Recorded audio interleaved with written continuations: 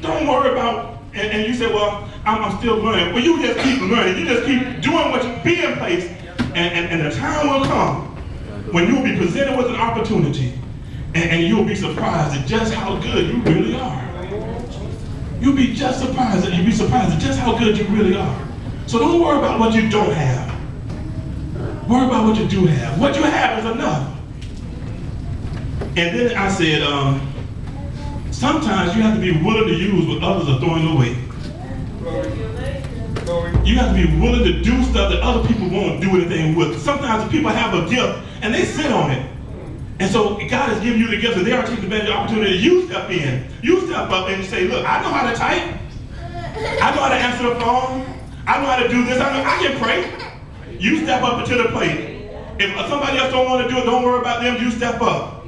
Look, the man of God told the woman, say, go to your neighbors and get their empty jars that they're not doing with, cups that they had laying aside, not doing anything with them. You go get them, and don't get just a few. He said, get a lot of them. Think big. Think outside of the box. And it was because she went and got a lot that she had enough to not only pay off her debts, but also enough for her and her sons to live off of. And I want you to understand something. If she would have had more jars, she would have got more oil. Because she looked for another, apparently the oil was still ready to flow. She looked around for another oil, another jar, and there were no more jars. That's when the oil stopped flowing. If you're in God's will, and you're working, you just keep doing what you're doing, and the anointing will be there with you. Once you finish the work that you're called to do, God will stop. But as long as there's work to be done and you continue in it, God will support you as you're doing His will. How many of y'all believe that? How do you believe that God will support you as long as you're doing His will? You don't even look like you have enough. But you stay in God's will, He will support you. Let's go to another parable. We're doing good on time. Matthew chapter 25, verses 1 through 10. Fill my cup, Lord. Give me some of that. At that time, the kingdom of heaven will be like 10 virgins who took their lamps and went out to meet the bridegroom. 5 of them were wise and 5 were foolish. The foolish ones took their lamps but did not take any oil with them. The wise, however, took oil in jars along with their lamps. The bridegroom was a long time in coming, and they all became dry. They all got weary. They all got tired and fell asleep. At midnight, the cry rang out, here's the bridegroom, come out to meet him. And all the virgins woke up and trimmed their lamps. The foolish one said to the wise, give us some of your oil. Our lamps are going out. No, they replied, there may not be enough for both of us, for both us and you. Instead, go to those who sell oil and buy some for yourselves. But while they were on their way to buy the oil, the bridegroom arrived. The virgins who were ready went in with him to the wedding banquet, and the door was shut. Once again, a very familiar story. The thing that jumped out at me about this story was the attitude of the foolish virgins. They possessed an attitude that said, that's enough. That's good enough. It don't take all that. Obviously, they saw other virgins with oil. I mean, they were the people walking around. They had a lamp and they had oil. Some people, young people, some people don't study for their tests. They don't even come to class sometimes. You ain't got to go to that school to get no degree. You don't need no degree. My granddad's uncle's third brother, he didn't have a degree. And they will tell you that it doesn't take all that. It doesn't take you being committed to something. And I'm here to tell you, it does take commitment. It takes everything that you got to live this life. Especially those of us who are claiming we're saved. We're swimming against the current. We have to fight the tide. And it takes prayer. It takes reading your word. It takes coming to service. It takes fasting. It takes everything that you got to live. And so when somebody comes to you, it don't take all that. You say, for me it does. For me, I need some extra oil. And then when they start pulling on you, when you've done what you needed to do, and they're trying to get you to stop, and to get you out of the will of God, tell them, no, you know, you got to go and get it somewhere else. I'm not the one. Because they will try to get us to compromise. The world today will try to get us to change courses, to compromise, to sell out. And we have to say no. So sometimes people are going to be asking for something that you have, and the Holy Spirit will direct us that this person, this is a demon, this is a wolf in sheep's clothing. They just want to be your friend. They just want to get close to you. They just want to know a little bit about you. And those of us who are prayed up and who understand that the Spirit will tell us, you need to separate yourself from that person. You don't need to be that person's friend. Maybe it will be your mentor who will come and say, I saw you getting out of the car the other day with X, Y, and Z. So what do you see in that situation? And they'll start walking you through it. Hopefully they're trying to provoke you to think, is this person making deposits in my life? Or are they making withdrawals? And if they're making withdrawals, you got to know where to separate from the person. Because everybody doesn't want to go where you're trying to go. And there's an attitude that, for me, I ain't got to do all that. I got my game, I got my hustle, and I'm going to do it. And you let them game and hustle right on out the door. They're going about their way. The 5 were wise, that they had a different attitude. They had a plan for the unexpected. As we're living this life, stuff is going to come up that we didn't anticipate. The 5 took, and I'm thinking it's kind of like this. The 5 that were wise had a spare tire.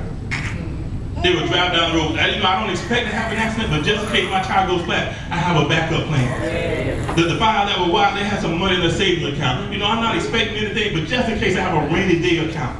The 5 who were wise, they said, you know what, I'm going to actually study. I know I've gone over this information, it's familiar to me, but I'm going to spend about another 2 or 3 hours just looking over it again before I take it. The 5 that were wise, they had oil in their lamps. They had a backup plan. And I'm telling you that stuff is going to happen. And the bridegroom may tarry. Do you have a backup plan? Or are you going to be caught when he comes and you go to, you know that battle was tick, tick, tick, tick, tick when you try to start it. Tick, tick, tick, tick, tick, tick, tick. And you know that you had corrosion on your cable. And you know that battery was weak. It had a 48-month warranty. You had it for 47 months. And you go tick, tick, tick, tick, tick, tick. And then the emergency comes up, and you want that, and then you get mad at the car. It was not the car's fault. Have a backup plan. 5 of them were wise. 5 were foolish. The foolish did not take oil. They took the lamp. They were looking every bit the part, but they were not ready. The 5 that were wise had a backup plan. All right, let's go to got 2 more to go. Is this okay with y'all? Yeah. Y'all would just say that to make me feel good with you. John chapter 2, verses 1 through 10. Once again, a familiar story. All of these stories are very familiar to you. You've heard these stories. On the 3rd day, a wedding took place at Cana in Galilee. Jesus' mother was there, and Jesus and his disciples had also been invited to the wedding. When the wine was gone, Jesus' mother said to him, they have no wine. Dear woman, why do you involve me? Jesus replied, my time has not yet come. His mother said to the servants, do whatever he tells you. Nearby stood 6 stone water jars, the kind used by the Jews for ceremonial washing, each holding from 20 to 30 gallons. Jesus said to the servants, fill the jars with water. So they filled them to the brim. Then he told them, now draw some out and take it to the master of the banquet. They did so, and the master of the banquet tasted the water that had been turned into wine. He did not realize where it come from, though the servants who had drawn the water knew. Then he called the bridegroom aside and said, everyone brings out the choice wine first, and then the cheaper wine, after the guests now have had too much to drink. But you say the best till now. Couple things. Fill it to the brim. Fill it to the brim. That suggests that there was no room for anything else. Fill it to the brim. We said, fill my cup, Lord. A lot of saints, I believe, and this is just from some observations that I made, a lot of saints, we talk about that good enough, that's all it takes. A lot of saints will give God access to some of it. But not every saint is willing to make everything available to him. Well, Lord, I got to have plan B. We talk about plan B, but plan B is outside of God's will. Plan B is a little fellow on the side who, when things get tight, you can run to him and get some money. he's not your husband. Plan B is 12 o'clock in the morning, 1 o'clock, you dial it on the phone. You calling that young lady who is not your wife. Y'all know what I'm saying? I don't have to be any more graphic, right? That's plan B, but that's outside of God's will. Plan B is anyway, we'll stop with that. Fill me to the brim, God. The Bible says our God is holy. He wants us to be holy. The Bible says that God is coming back for a church. And that church, the people who go back with him, they can have a spot. They cannot have a wrinkle.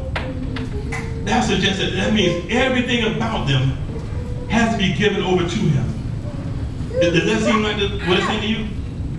No spot, no wrinkle. No place for sin to be in our lives. We have to be completely given over to him. He says, fill them to the brim. There are no parts of my life, God, that I'm not willing to give over to you. I don't run home when my wife's not there and get on the internet. I can't do that anymore.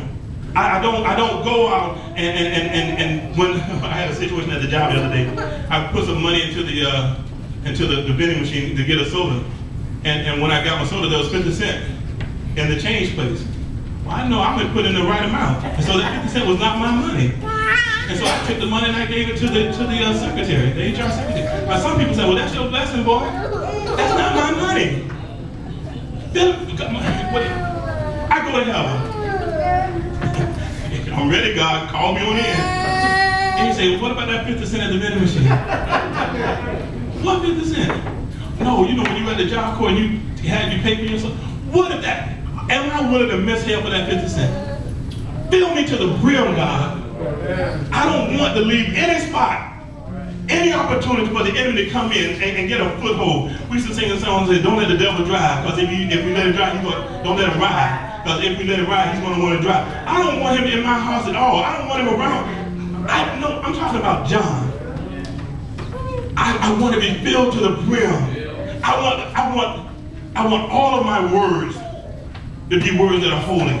I want all of my thoughts to be thoughts that are holy. I want my entire being to be devoted to give it over to God. Fill me to the brim, God. Fill me to the brim. Fill my cup. Fill my cup, Lord. I lift it up. Fill it to the brim till it overflows. That's me.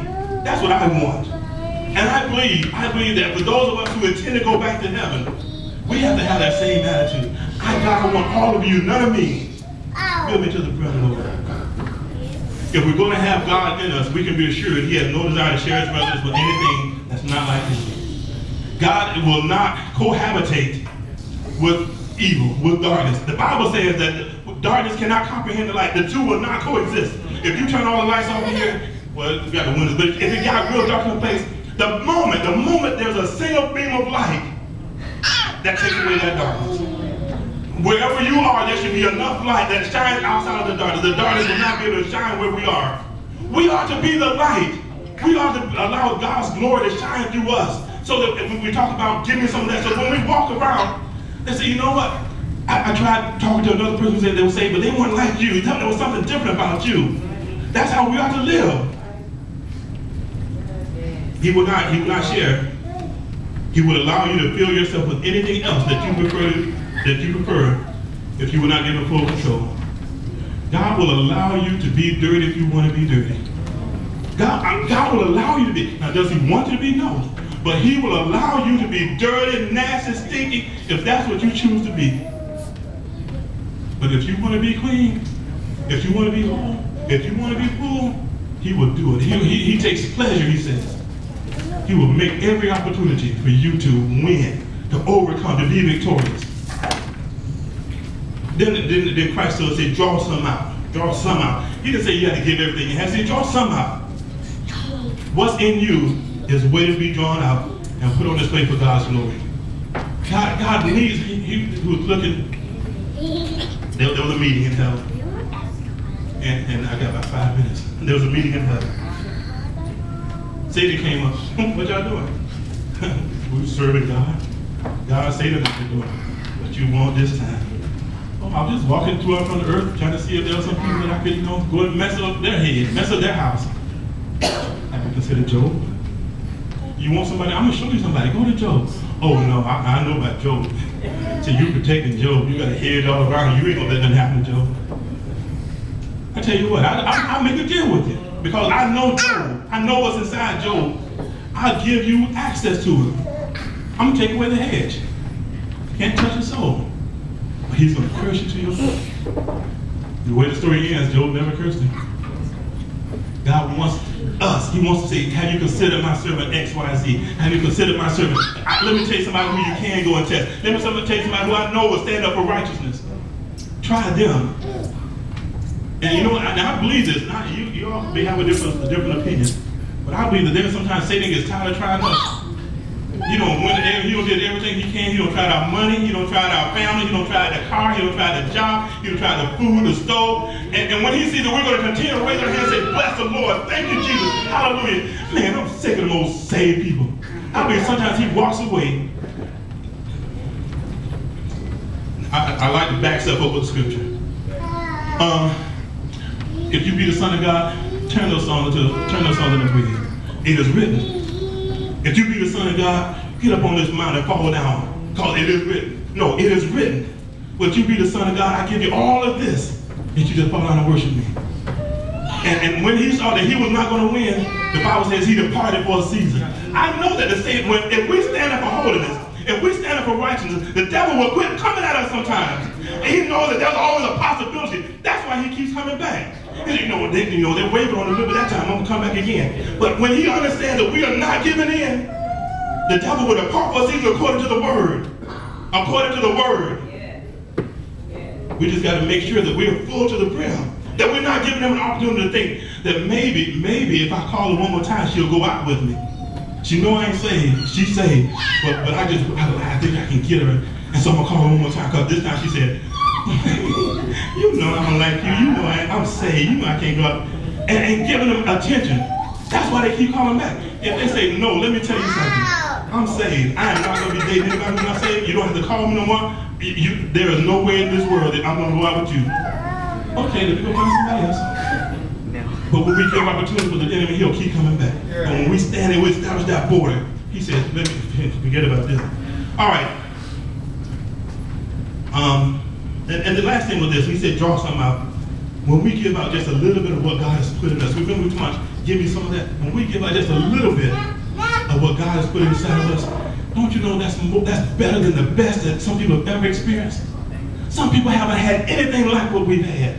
Some people have no idea what it means to have a relationship and unconditional love. Some people know nothing. Yeah, they say they love me, but they abuse me. They took advantage of me. I don't know how to love. I don't know how to trust.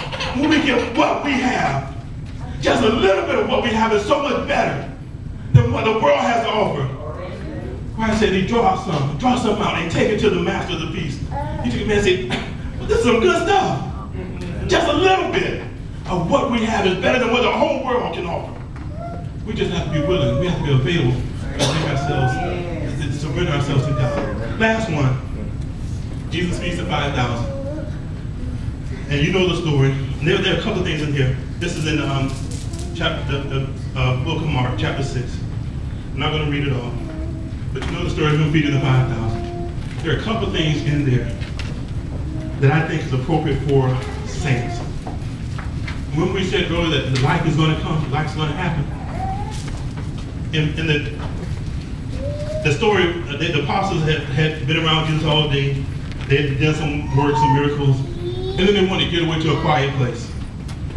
And so they got in a boat and they were going across the water. The people saw them leaving and the people ran ahead of them to meet them there.